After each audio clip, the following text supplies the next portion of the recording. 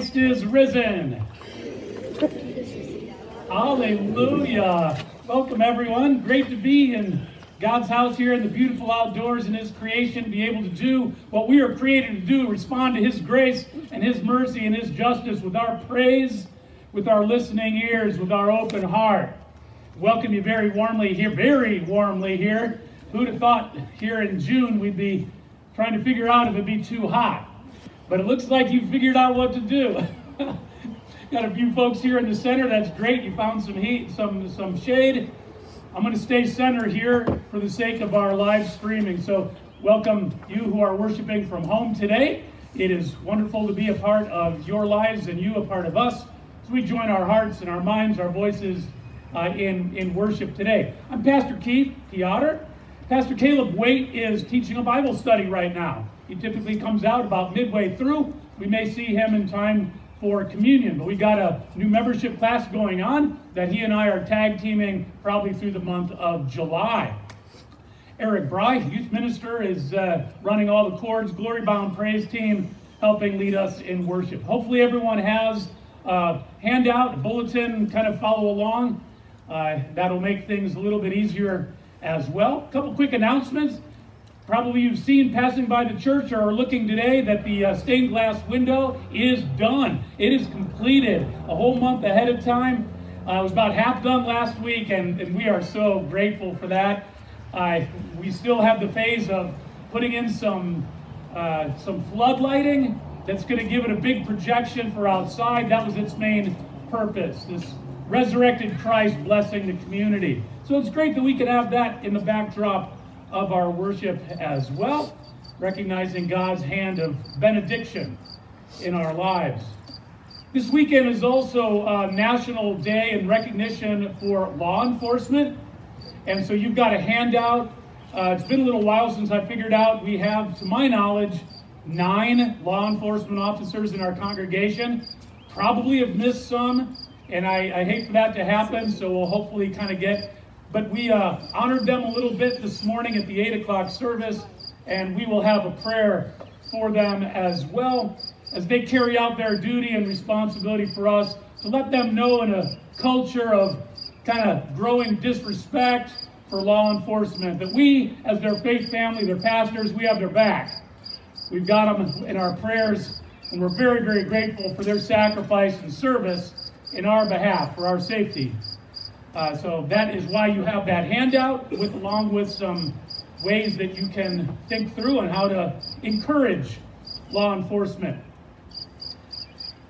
Our theme, a couple weeks ago, we entered into the summer mode and our outside mode with the book of Genesis. And we started off kind of raising the question or saying that, the consequence of us as Christians forgetting our history, our true story, His story as it unfolds from Genesis chapter 1 on.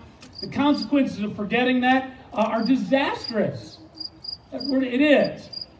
And so we started off Genesis 1 and 2. We talked about creation and its implication. Last week we talked about the fall of Adam and Eve into sin. This week we're into chapter 4, and that is the story of Cain and Abel. Next week, just for a little heads up, we go to the story of Noah and Noah's Ark. That's chapters 5 through 9. And so I'd encourage you to, if you haven't already, to prepare for next week. We're chapter 4 this week. We're reading the whole book of Genesis. Some of you have already done that numerous times. But to prepare, we'll be through chapters 9, 10, 11 next week. But all in the effort of recognizing how these stories of Genesis have a profound effect on our present day lives and lays the foundation for our Christian faith. That's what we're doing here this summer. Pray that this is truly a delightful morning in worship and praise. Let's stand if you feel comfortable singing our opening song, Hallelujah. Nope, He Knows My Name.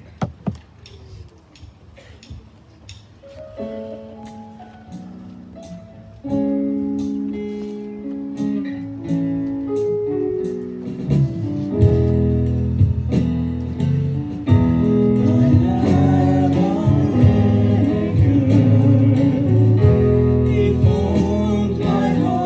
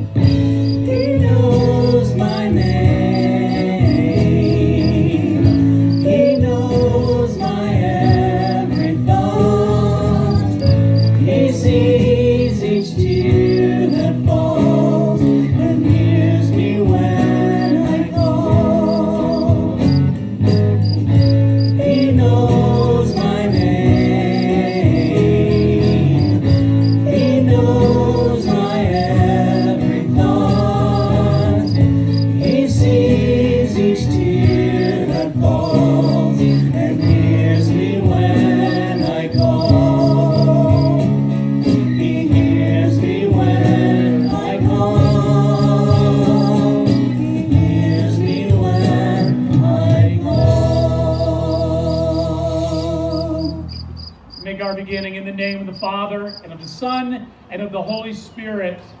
Amen. Gracious God, we praise you that you hear us when we call. Your Spirit drew us into worship today as we come from a week full of a lot of stuff. We need to be reined in by your grace. Speak to us as your Spirit works through word and through sacrament, heeding each of our needs and answering according to your good and gracious will. We honor and praise you this day to inspire us to walk through the rest of our week in inspiration and witness. For Jesus' sake, amen.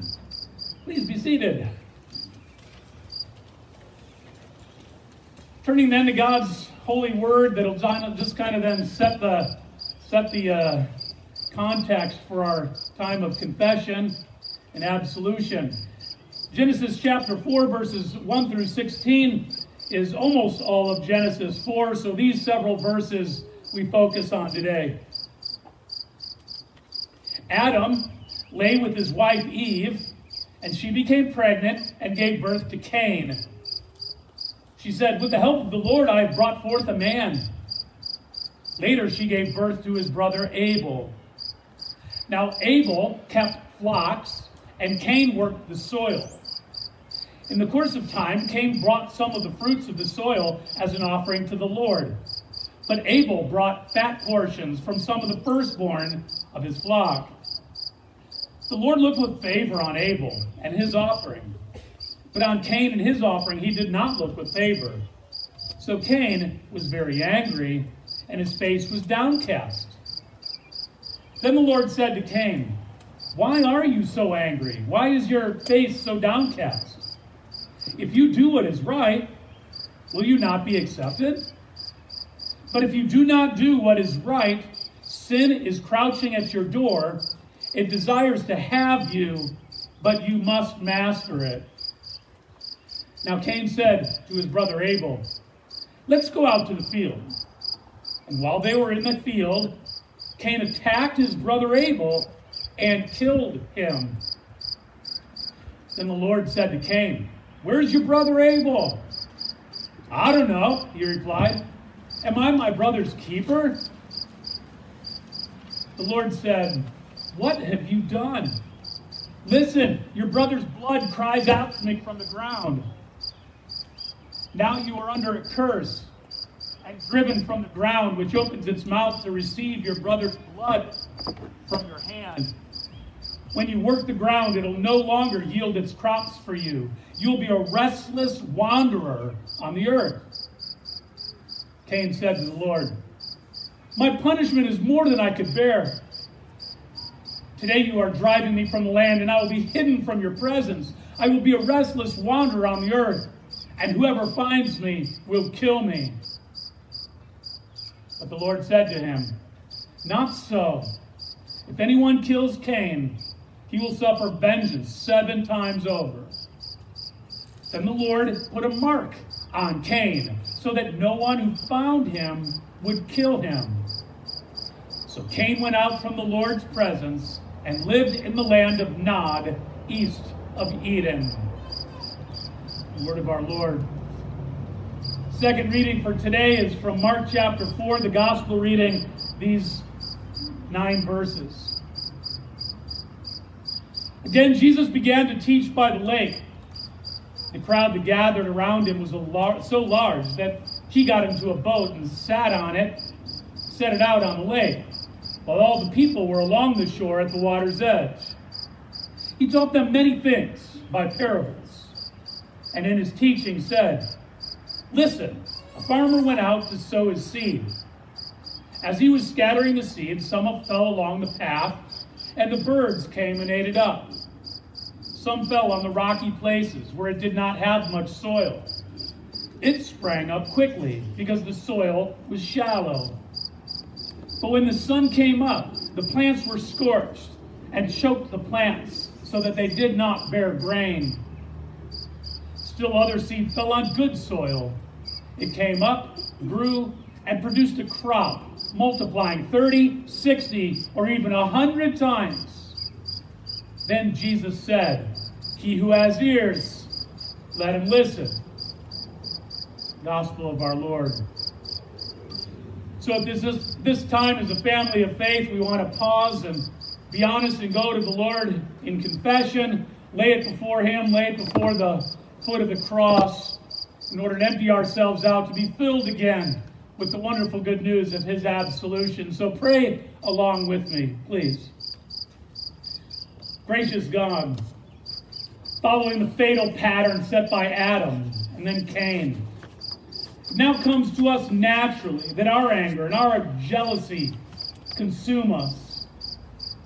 We know what's right, the right thing to say and do, and we don't. We don't carry it out. We take matters into our own hands, and then we justify our actions. Forgive us, Lord, for all of our sins. We can't cover them up, but you can, because of your love for us. Be gracious to us, Lord, with your mercy, as we now lay before you those matters of anger and revenge and sin that lay in our heart.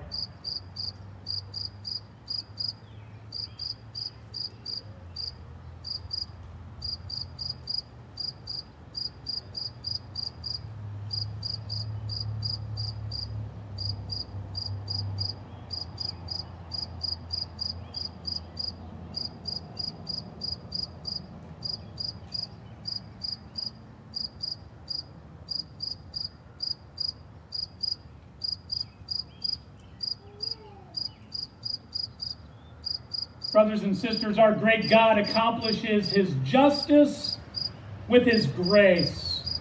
And you and I are marked.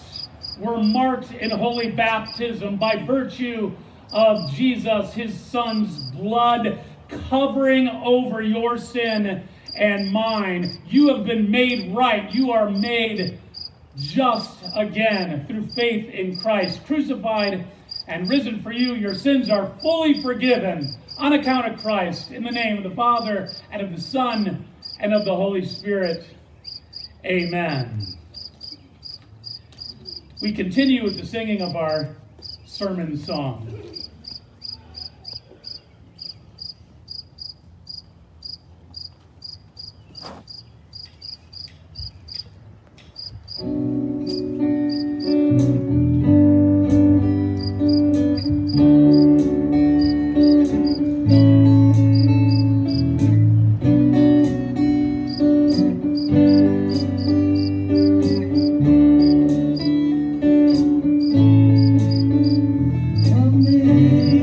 Amazing grace, how sweet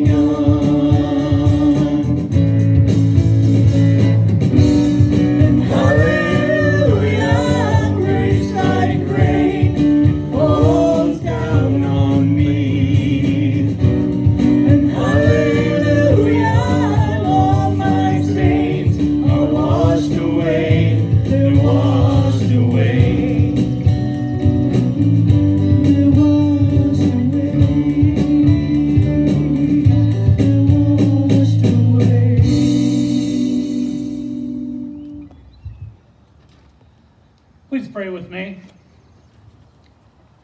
May the words of my mouth, meditation of our hearts be acceptable in your sight, O God, our rock, our living Redeemer, Jesus. Amen. So the fall, or original sin, Genesis 3, in the garden, starting point for all sin in the world, starting point of all pain, all suffering, all brokenness in the world. Adam and Eve having essentially made two very fatal decisions. Number one, they broke trust with God.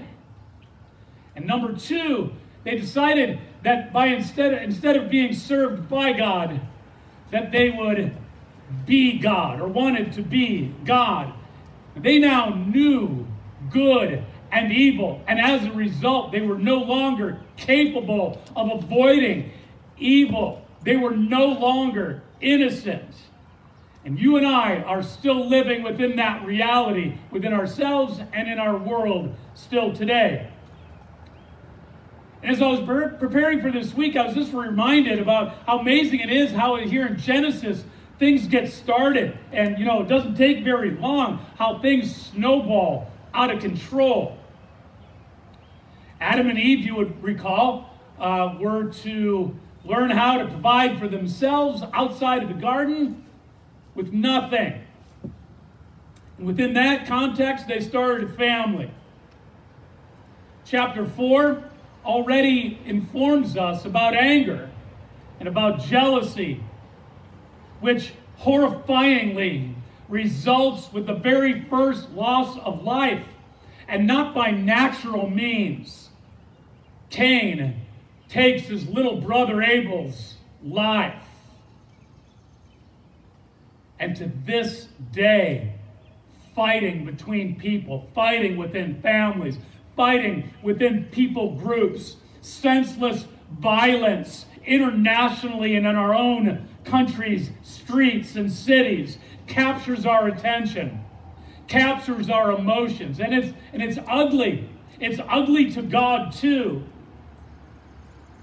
And though there are, from here on out in Genesis and throughout the Bible, all kinds of stories demonstrating this ugliness, what you and I want to be able to catch here about the Old Testament, starting right in Genesis, about how God is both just and He's merciful at the same time. Ultimately, for us to see how it all then leads to the fulfillment of His plan to make everything right again. So reviewing very quickly, what happened? What happened? Well, Cain brought some fruit from his crops as an offering to the Lord. He worked crops. His brother Abel worked livestock. Abel brought fat portions from the firstborn of his flocks. And God looked with favor upon Abel's, but not upon Cain's. We don't know exactly why Abel's offering was accepted and Cain's was not. We do get a little insight in the book of Hebrews that it ultimately had to do with faith, had to do with trust in God. So how did Cain react? He gets angry. Notice Cain does not repent. Notice Cain doesn't go back and, I'm going to get another offering. I'm going to get it right this time, Lord. No. Pride, Adam and Eve's jealousy, Adam and Eve's selfishness playing itself out now in their son Cain's life. It's not fair. Ever said that before? Kids pointing to their brother and sister, right? It's not fair. We come by it honestly. When we think about things we feel are unjust, someone else getting what we deserve. And that's what's going on within Cain's heart. And so God steps in and He tells Cain, Cain, do what's right. Do what's right, and you'll be accepted. No, the truth of the matter is, Cain knew how to tithe. Cain knew how to give the first fruits of his wealth. But notice here what God is doing. God is actually trying to encourage Cain here. He's trying to comfort Cain. He says, Cain, just do what's right. Do what's right, and you'll be fine. You'll be accepted. But then a warning. Remember hearing the warning? It's these words. Cain, when you do what's right and you don't do it, listen to this, gang. Sin is crouching at your door, and it desires to have you. Now, folks, that's a warning to you and me. It really is. Because we inherited this same thing right from Cain. Knowing what's right, knowing what's wrong. Remember, created in the image of God. Yes, admittedly, that's now a very broken image. But like Cain, we often know what's right. We know what's wrong. And we know what to say. And yet we won't do it. We won't say it. This past week, I want to say on several occasions, can I be honest? Transparency here. Looking in the mirror, I sensed the Holy Spirit saying to me this week one or two times, Piotr, sin is crouching at your door. Be careful. Anyone here relate? I don't think I'm alone in that. And all too often, I believe you and I, we learn from this Genesis area here that, we tend to think of sin as something we just do as, it's just another choice in life, right? Just another alternative. We tend to let secular institutions and culture and our own politics decide for us what's right and wrong, or change for us what's right and wrong. When we as human beings who are made in the image of God, who have a personality, spirituality, we've got morality and a conscience, we know. We know.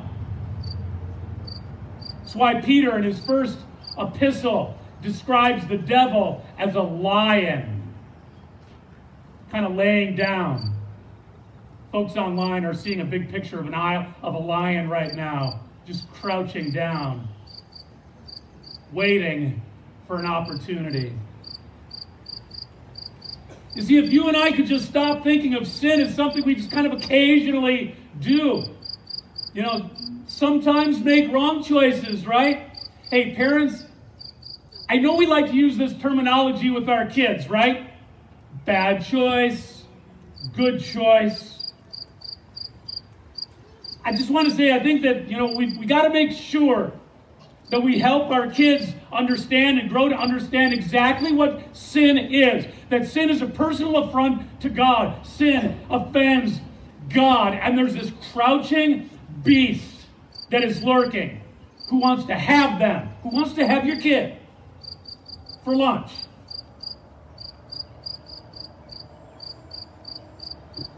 We all have these issues in our lives, don't we? We all have those temptations. We all have those areas we are weak. The devil knows that better than we do. So it's not just a bad choice, good choice. Satan knows that. And so he manipulates the situation so that we could just justify our behavior.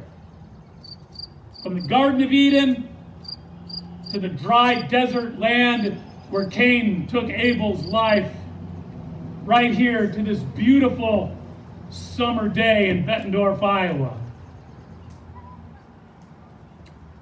Something else we learn clearly here in Genesis 4 is just why it is that holding on to anger can be so dangerous. In and of itself, anger is not sin. Anger is an emotion that God actually provides, something that can serve a valuable purpose.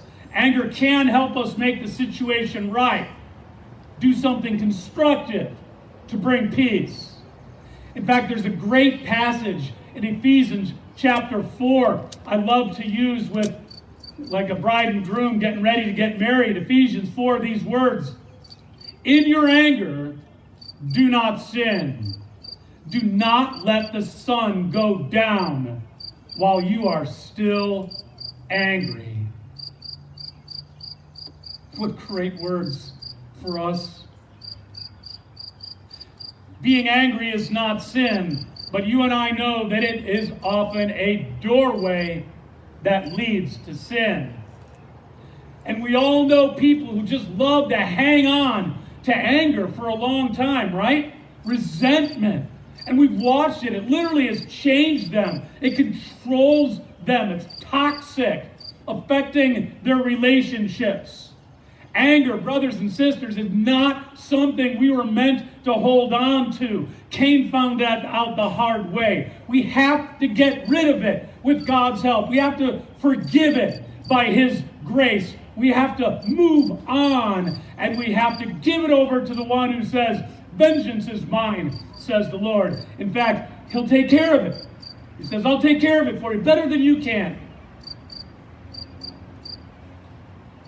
So the Lord said to Cain, where's your brother Abel? I don't know, he replied. Am I my brother's keeper? How many of you knew that line came from this story? Spoken by the first murderer trying to cover up his sin. The Lord said, what have you done? Listen, your brother's blood cries out to me from the ground. Now you, Cain, are under a curse, and you're driven from the ground, which opened its mouth to receive your brother's blood from your hand. When you work the ground from now on, it will no longer yield its crops for you. You will be a restless wanderer on the earth. As you can remember from the reading, Cain couldn't bear the punishment he just received. What a tragic story. However, the big picture, right? Big picture. Genesis 4 is about God being just. And it's about God making right out of injustice. And that is good news, because there is a whole lot of injustice out there. Wouldn't you agree with me? And here in Genesis 4, we begin to kind of learn and see how to deal with that. So first of all, I think what we see is that we have to understand here that sin does not resolve or solve injustice. Revenge does not resolve injustice. You know, Abel didn't do anything wrong, at least in this case. Cain is actually angry with God, but he takes out that anger on God. He takes it out on his little brother. And it doesn't solve a thing, does it? But it makes me think about how many times I've done that. And for us to think about how many times we take our anger out on someone else. Maybe even those who are closest to us, in our family. Why do we do that? We see it all over the place. Law enforcement has to clean up this kind of mess all the time. Anger taken out on innocent people. Starting with Cain. That kind of reaction towards injustice only makes things worse. But here's the thing, and this is going to be a great note to end on. Here's the thing.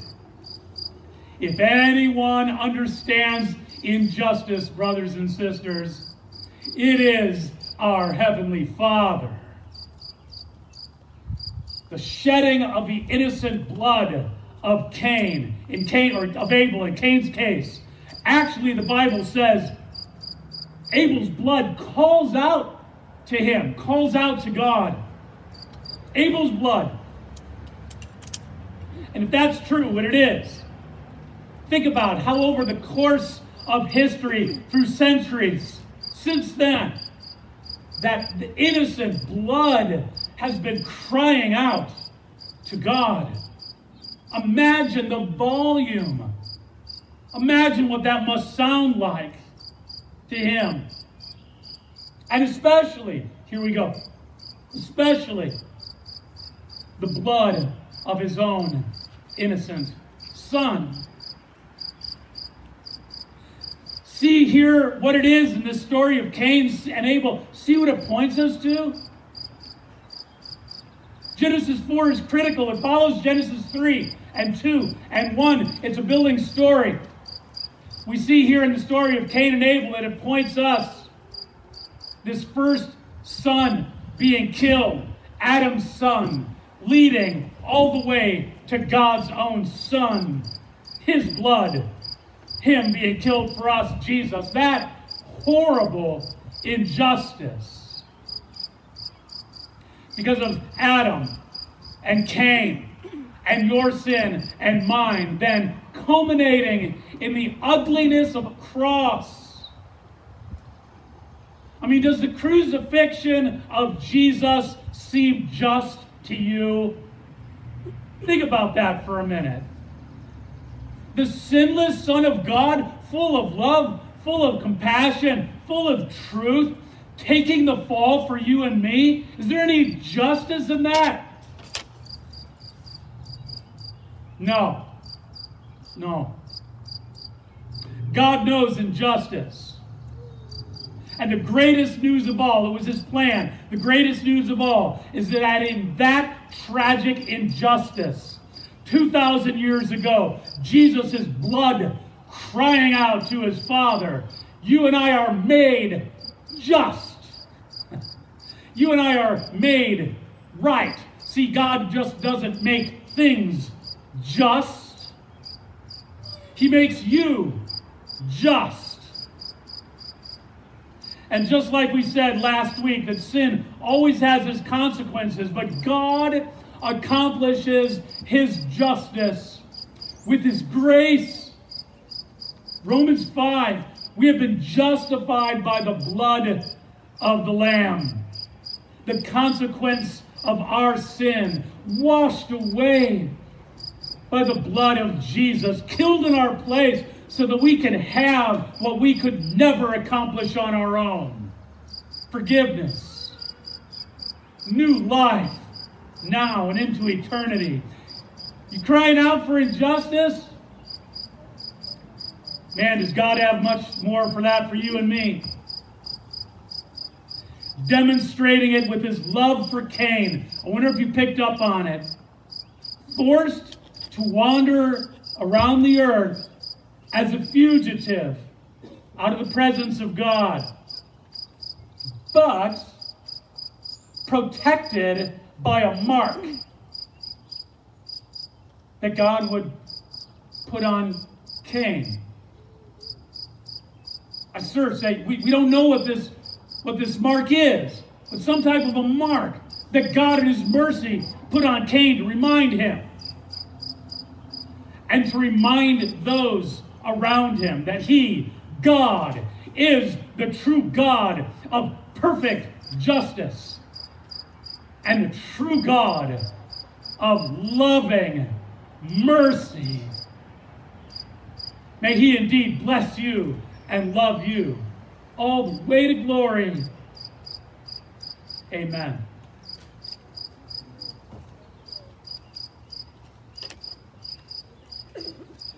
It now be our joy as a family of faith to be able to go to the Lord's throne of grace in prayer, praying for one another. If you're comfortable, I invite you to stand.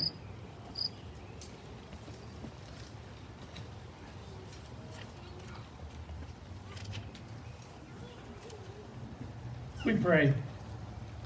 Heavenly Father, we learned so much here from this story of Cain and Abel. We learned so much about how critically it is important to understand this story and remember this story as it proceeds from Genesis 3 and 1 and 2 to understand the reality that we live in. in our day and time.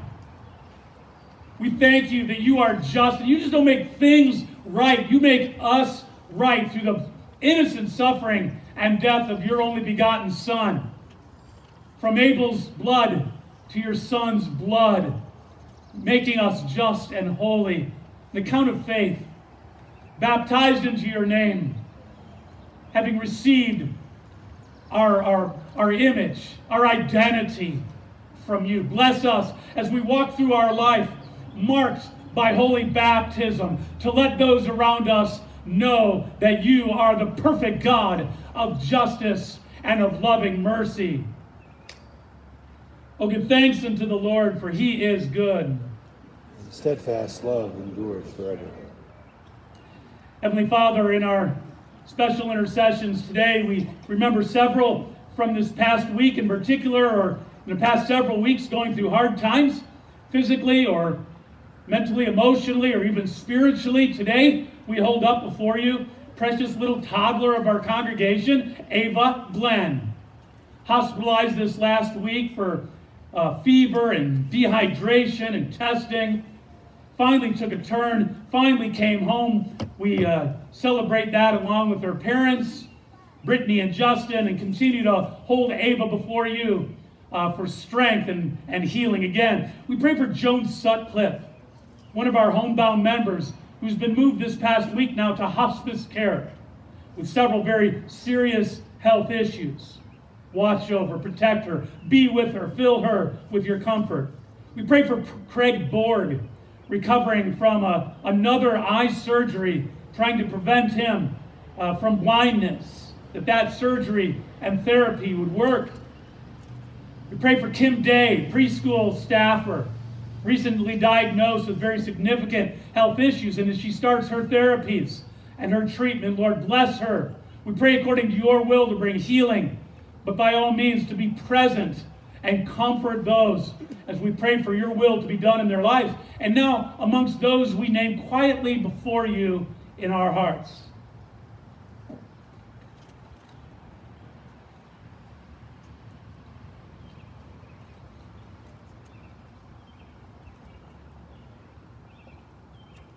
We'll give thanks unto the Lord, for he is good. Steadfast love endures forever.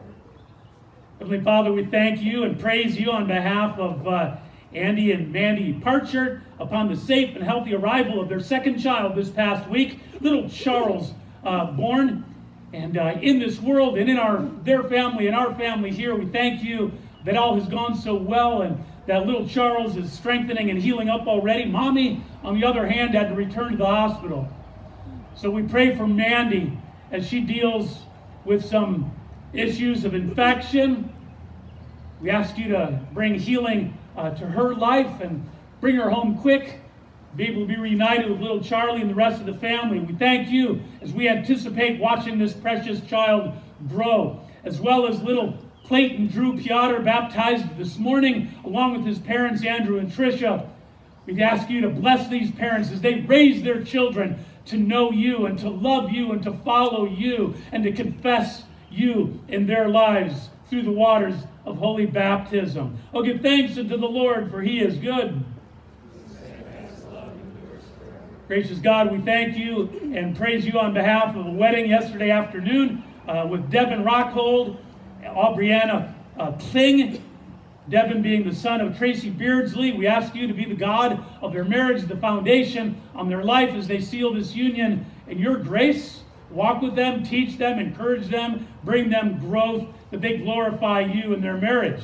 We'll give thanks unto the Lord, for he is good. And finally, Lord, upon all the law enforcement officers, the men and women all across our country, but particularly within our community, working for the county, working for the cities, we thank you for the sacrifices they make, working in our behalf, many of them while we're sleeping, running into harm's way and protecting us. Lord, their work could be dangerous, so we hold them before you. We thank you for the 9 officers of our congregation, for their service in our behalf, for their families. Give them strength and joy and help them see that as a faith family, congregation, as pastors, we have their back. We're praying for them. We're proud of them. And we are very thankful. They've got our support, even if that wanes in different places within our country. Bless them, Lord, and us as we serve you, our Savior King. Oh, give thanks unto the Lord, for he is good. Steadfast love endures forever. To your hands, O Lord, we commend all for whom we pray, trusting in your mercy through your Son, Jesus Christ, our Lord, who has taught us to pray. Our Father, who art in heaven, hallowed be thy name. Thy kingdom come, thy will be done, on earth as it is in heaven. Give us this day our daily bread, and forgive us our trespasses, as we forgive those who trespass against us. And lead us not into temptation, but deliver us from evil. For thine is the kingdom, and the power, and the glory, forever and ever. Amen. And as we prepare to receive this high-calorie spiritual meal that God gave to us as a means of his grace in our lives personally, first we confess our common faith together in the words of the Apostles' Creed. I believe in God, the Father Almighty, maker of heaven and earth, and in Jesus Christ, his only Son, our Lord, who was conceived by the Holy Spirit, born of the Virgin Mary, suffered under Pontius Pilate, was crucified, died, and was buried. He descended into hell. The third day he rose again from the dead. He ascended into heaven, and sits at the right hand of God the Father Almighty. From thence he will come to judge the living and the dead. I believe in the Holy Spirit, the holy Christian church, the communion of saints, the forgiveness of sins, the resurrection of the body, and life everlasting. Amen. Just a word of procedure really quickly. If this is your first time here or first time back, we have two different stations where communion is being offered. To your left, to your right. And we're going to ask that you just on your own, you're not going to get ushered away from your seat. Just kind of make your way around. Folks over here, we kind of come up the sidewalk and pass by. And this sidewalk here to receive the host and the wine, to leave your cup in a little basket there, and then just to return to your seats. So brothers and sisters, our Lord Jesus Christ, on the night in which he was betrayed, took bread. When he had given thanks, he broke it. He gave it to his disciples, saying, "Take, eat, this is my body, which is given for you. Do this in remembrance of me." In the same way also, he took the cup after supper. And when he had given thanks, he gave it to them, saying, "Drink of it, all of you. This cup is the New Testament in my blood, shed for you for the remission of all of your sins. This do as often as you drink it in remembrance of me." And the peace and the joy and the hope of Christ be with each of you always. And also with you. Thank you. And as you feel comfortable to share that unique peace we have with one another, within your family, and across the parking lot.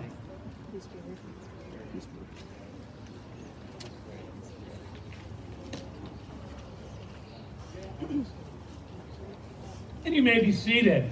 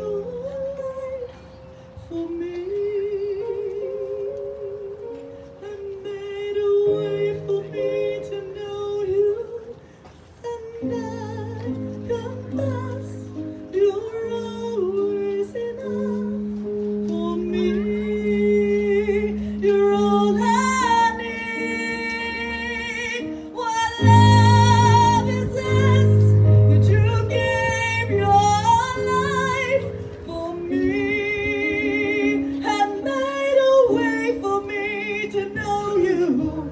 And I confess you are always enough for me. Always enough for me. Always enough for me.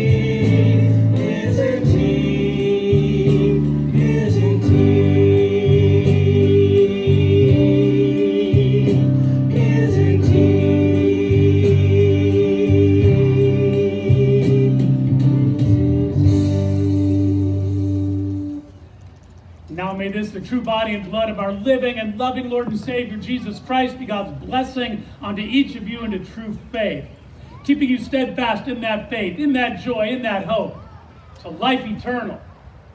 Amen. Let's stand, shall we, if you feel comfortable. for the Lord's blessing and benediction on your life, on your day, on your week. The Lord bless you and keep you. The Lord make his face shine upon you, be gracious unto you. The Lord lift his countenance upon you and give you his peace. And all God's children said, Amen. Please sing with us.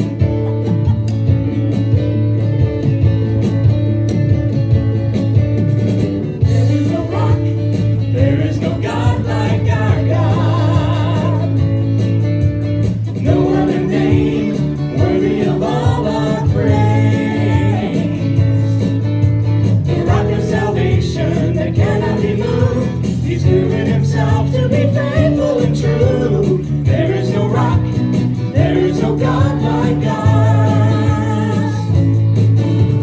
There is no rock, there is no God like our God.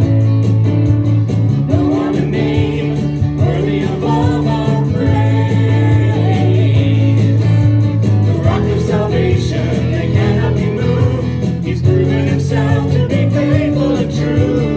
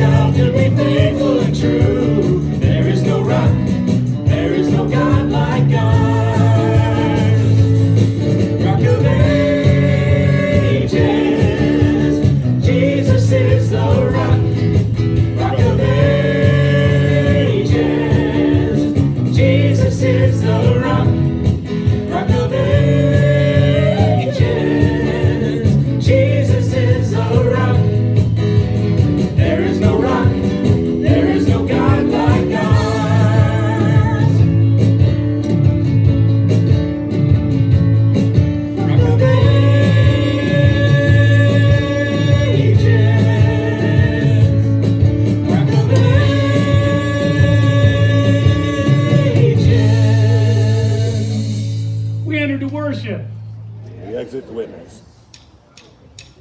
There is no rock, there is no God like our God.